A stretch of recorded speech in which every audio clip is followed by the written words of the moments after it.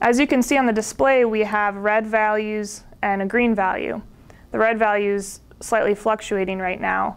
That is your live or current value, and it's based on light intensity. So as I move closer to the fiber head, you can see the value increases, and as I move further away, it's going to decrease. This is not based on units of measure like millimeters or lumens. It's really just points of light, how much light is coming back to the fiber optic amplifier. So also, you can see this is a white background. Darker targets send back less light. So you can see the amp display actually drop down quite a bit compared to how much light is reflected off of the white surface. And so this is the basics of really how the amplifier detects. The green value is your set point or your threshold.